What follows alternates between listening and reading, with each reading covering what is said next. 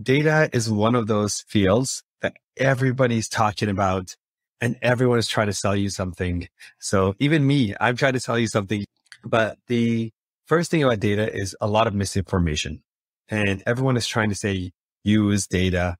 I have this really interesting view where using data that is bad is pretty much way worse than not using data at all. So we allow people we standardize all of data into a simple format that humans can understand, which is your customers doing stuff in time. At any given row of data, when you're kind of assembling your data to try to think about this funnel, we show you all the raw data and allow you to zoom in on any single row and see exactly what that customer did in time. It allows you to control what you're actually getting and get that transparency.